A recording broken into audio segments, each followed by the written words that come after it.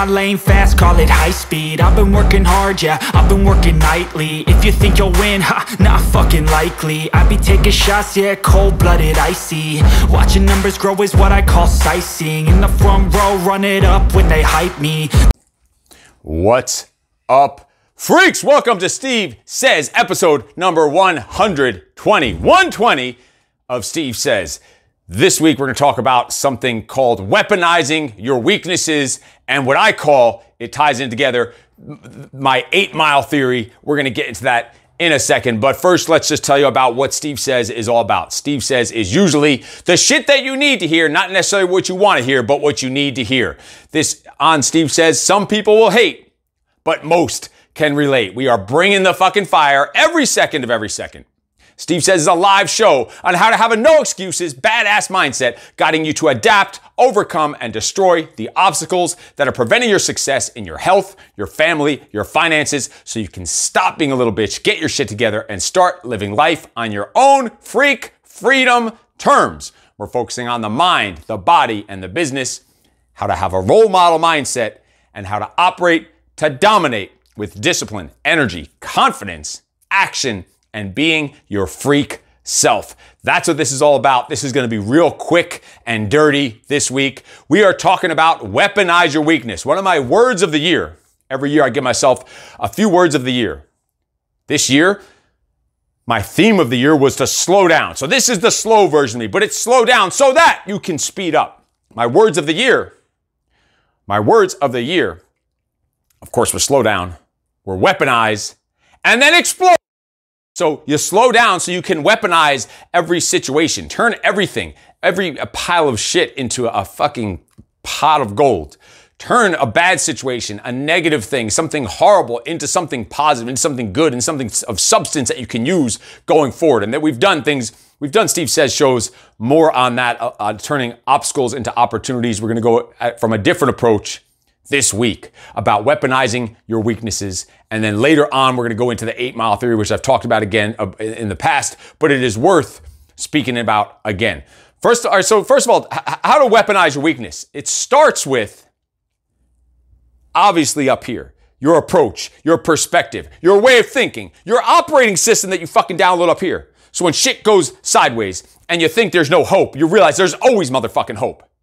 And it starts with looking back at the past, looking at the present and the future, and being fucking fine with all three of them, no matter what's happened, no matter what is happening, no matter what is gonna happen, being fucking fine with any of those, whether they're known or unknown, whether they're certain or uncertain, being fine with them, and being fucking cool with it, and being ready to rock, being ready to fucking thrive when that shit is happening. Fuck just surviving, being ready to thrive no matter what happened in the past. No matter what's going on right now in the present, no matter what might possibly happen in the freaking future. That's what you need to think about. You need to have that mentality where it's, I don't give a fuck about the past, giving a shit about right now, and not giving a fuck about what's about to happen, what you think's gonna happen, what's gonna happen in the future. And it starts with, let me give you this Steve Says freakinism right here about the past, about the present, and about the freaking future. It starts with, don't be ashamed of who the fuck you were. Don't be sorry for who the fuck you are. And don't be afraid of who the fuck you're about to become. Let that shit sink in for a second. That's covering all bases. That's covering all bases to help you to weaponize your weaknesses. Covering all bases of the past, of the present, of the future. You can't change the past. You can't do shit about the future. All you can do is deal with the present. But the problem is people get so caught up in the past and the future that they fuck everything up. The way to weaponize your weakness is to embrace all of it. The known of the past, the unknown of the future, and the fucking right now of the present, the happening, the today, the reality of the present, and embracing all that and jumbling it all fucking together and still marching forward towards the gunfire while everyone else is running away from the gunfire. That's how you weaponize your weakness. It starts with this mentality. And I'm going to repeat that again. And I'm going to use my word of the fucking year. And I'm going to slow down here for a second because I get fired up about this shit. Don't be ashamed of who the fuck you were. That's the past. Don't be sorry for who the fuck you are right now. That's the present. And don't be afraid of who the fuck you're about to become. That's the future. We're covering all three bases. And when you can embrace all those and accept all those, is how you can weaponize your weaknesses and how you can turn suffering into superpower, how you can turn obstacles into opportunities. Let this shit drill into your brain. Let this become your new operating system so you have only a good day every day. There's no bad days. And every day just gets fucking better than the next. Today is better than it was yesterday, but it's not good enough tomorrow. And tomorrow will be better than today, but not good enough for 2 days from now. This is the operating system you need to fucking download into your damn brain so that you can weaponize those weaknesses. And this is how we roll on Steve Says. It's straightforward, it's dirty, it's just a gut punch, and sometimes the shit we say might sting a little bit, and I'm okay with that. That's why I say, some people will hate, but most can relate. And also why I say that it's not what you want to hear, it's what you fucking need to hear. Don't be ashamed of who the fuck you were. Don't be sorry for who the fuck you are, and don't be afraid of who the fuck you're about to become. So let's start with don't be ashamed of who the fuck you were. Listen, I was the poorest kid in the class, the poorest kid in school. I started the whole hip-hop clothing of wearing the baggy clothes because I was wearing some old dirty-ass clothes of my brother who's 10 years older than me. That's where it started from. I was the poorest kid in school. Poorest family on the block. I was a fucking ghost.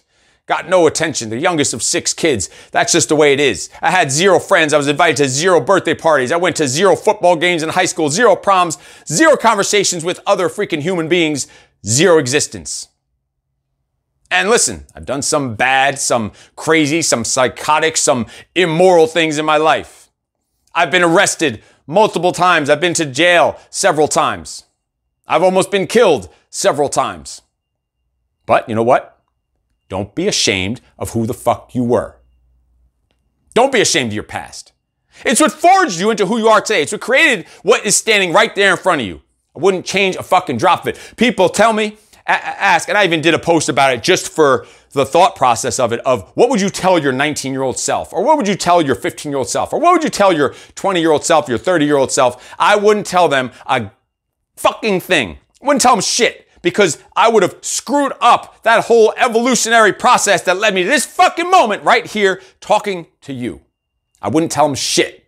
I would have robbed him. I would have robbed that fucking scumbag back then at 19 years old. I would have robbed him of all the suffering and sacrifices and fuck-ups and failures and mistakes and shit and kicks in the nuts that he had. That forged the mental toughness and the discipline and the energy and the confidence and the action taking and the freak motherfucker that you're looking at right now. Wouldn't tell him a damn thing. Although I did do a post one time that's something like the 21 things I would tell my 21-year-old self or something like that. It's just to say about lessons learned along the way, but I wouldn't tell him any of that shit. I wouldn't tell him any of that shit because I'd be robbing him. I'd be stealing from him. I'd be doing him a disservice by giving him those cheat codes. Wouldn't do it. Wouldn't do it.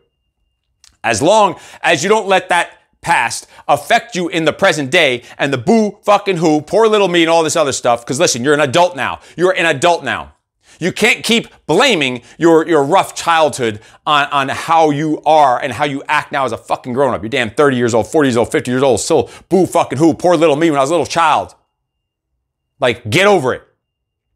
Get the fuck over it. Stop being a little bitch. Stop making excuses for you being lazy and miserable and unfulfilled and unhappy or not successful or not making enough money as you want to be.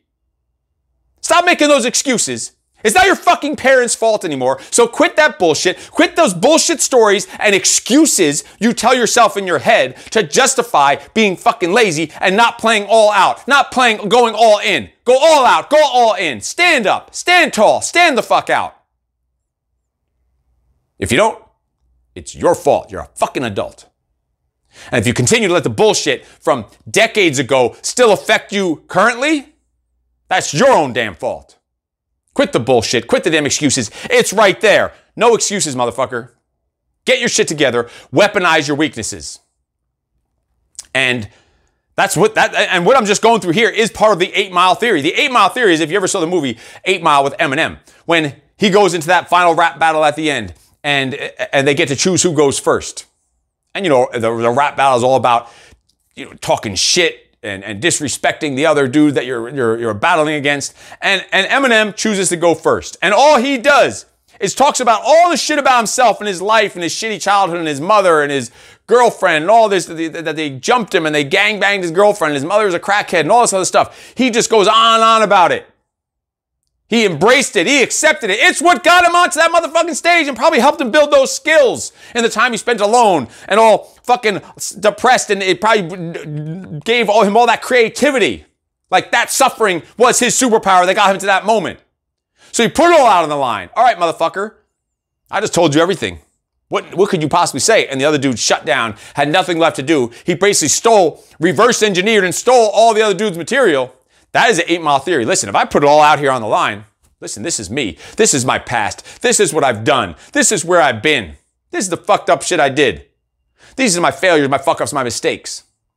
What could you possibly do or say to me that's gonna chop me down or break me down? I've already put it out there on the table. I've already put it out there on the table, and I'm not ashamed, I'm fucking proud of it, because that's what made me who I am today. That's what helped me get and forge and build the stepping stones to get up to where I am today.